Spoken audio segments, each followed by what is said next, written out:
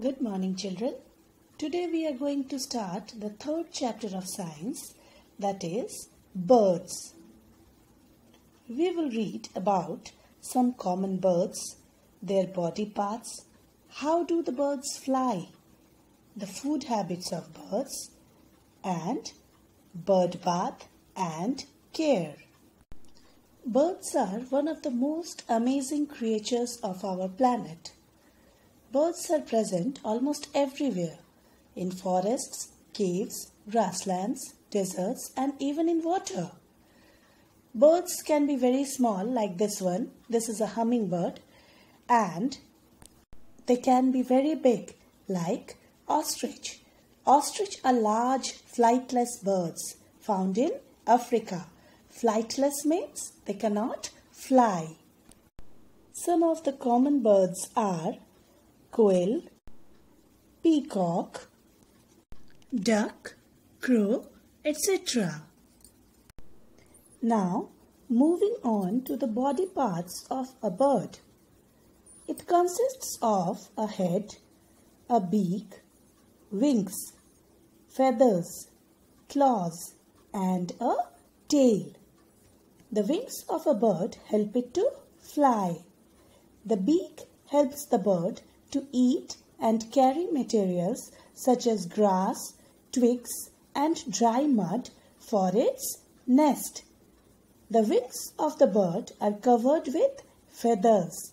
The feathers on its body help it to fly and maintain its body temperature. The tail helps to change its direction. The claws of the bird help it to sit on branches and catch prey. As we know, children, most birds fly. Some birds such as penguin, ostrich and kiwi, they do not fly. But most of the birds fly. Birds fly in the air with the help of their wings. Wings are attached to their body with the help of strong muscles. These wings move in upward and downward directions. The streamlined shape of their body makes it easier for them to cut through the air. And the bones of the birds are hollow, which makes them lighter in weight. And as their bones are light in weight, it is easier for the birds to fly. And the tail of the bird helps them to change their direction while flying and maintaining the balance while perching on a branch. Perching on a branch means sitting on a branch by holding the branch with their claws. Birds flap their wings continuously to fly in the air. They create upstroke and downstroke movements. During landing, birds spread out their wings and glide smoothly without much flapping. Wings move upward and backward in the upstroke, and wings move downward and forward in the downstroke. The soft and light coverings on the bird's body are called feathers.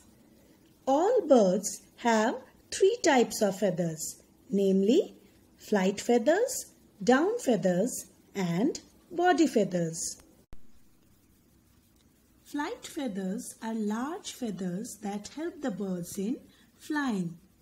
These feathers are present on the tail and wings of the bird.